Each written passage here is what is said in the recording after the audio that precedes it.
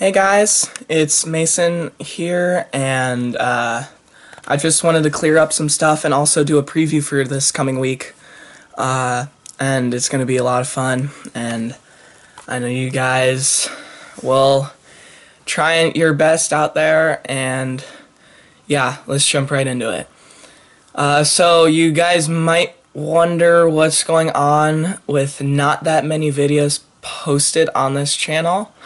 And that reason is because there's been a little bit of complication with the videos.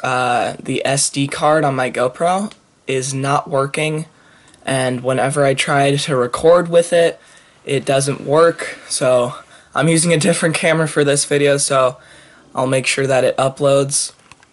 But anyways, and the recap of last week, week number 4, it was day 7 and 8 if you are bad at math, and it was a lot of fun, or yeah, it was something like that, day 7 or 8, yeah.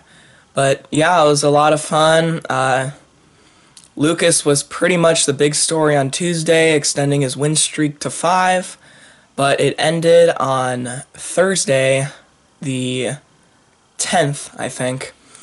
Yeah, it was the 10th, and his win streak stopped at 5, which was pretty good for just starting out. And yeah, congratulations to him. But he is still sitting atop the leaderboard, which brings us to this coming week, week number 5.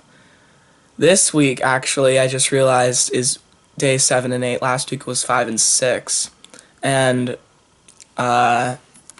it's a really close, like, bunched together leaderboard, and I know that'll be a lot of fun for you guys, just getting out there and playing. Lucas, he's still sitting atop in first with 5 wins. He could win another one on Tuesday to extend his streak to 6. If he does, congratulations to him. If not, he's probably going to still be on top of the leaderboard, either in first or in second, because the second place person, Tate, is not that far behind in second place with 4. If he only gets 2 wins, he's sitting in pretty in first.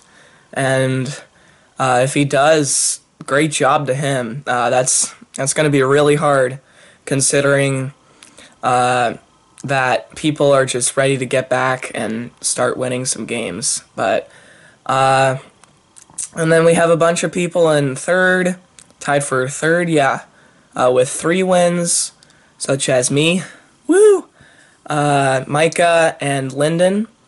So, and then we have some people at 2 wins, such as Lucy, and we have a bunch of people with 1 win who could easily move up the leaderboard. So, yeah, thank you guys so much for watching. We'll try and post some more videos this coming week, and hopefully it all works out. Just thank you guys so much for your patience, and yeah, I'll see you guys later.